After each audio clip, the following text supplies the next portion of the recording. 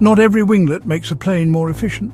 Some are just there, and not for the reason you think. Winglets are supposed to reduce drag, right? Cut fuel burn, boost lift is...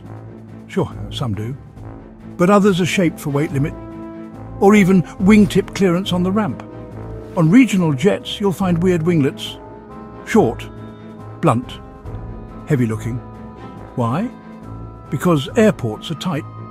You need enough tip clearance to avoid hitting things on the ground, even if it's not optimal in the air. Some winglets act like counterweights.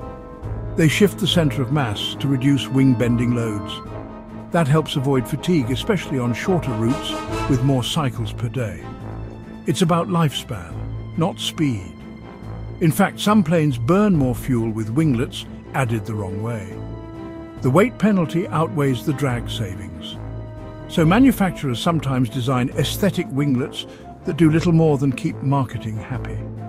So next time you see winglets and assume they're sleek and smart, think again. Some are built for performance, some for clearance, and some just to look the part. Not all winglets are aerodynamic. Some are just practical and a little bit ugly.